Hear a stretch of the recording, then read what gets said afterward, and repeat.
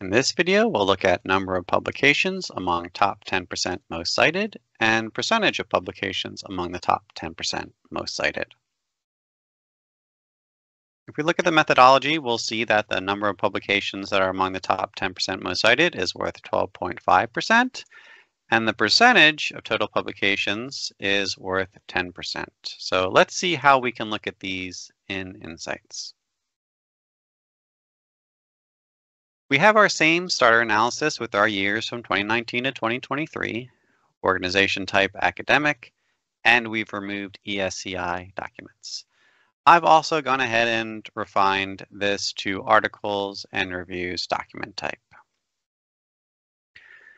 So this section barely warrants a video because these metrics are just two indicators that you can add. So you can do this via the indicator section here, or you can do it over here with the add indicator.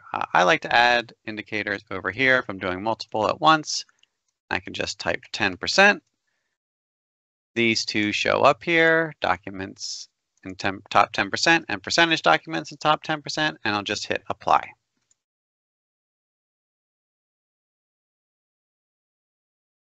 Here are your numbers, and of course you can download the data if you wish here. One other thing I wanted to point out here is that within Insights, you can also filter by top X%. It doesn't have to be a round number like 10 or 50%.